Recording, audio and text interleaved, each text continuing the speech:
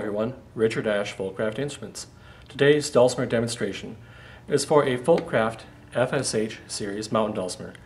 This is an instrument made entirely of northern cherry, Pennsylvania cherry.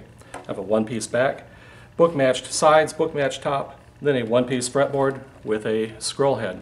Open gear chrome tuners. This instrument has a 27-inch vibrating scale length, nut to bridge. The distance is exactly 27 inches. This does not have the extra frets, 1.5 and 8.5, so it's a pretty traditional instrument as far as that goes.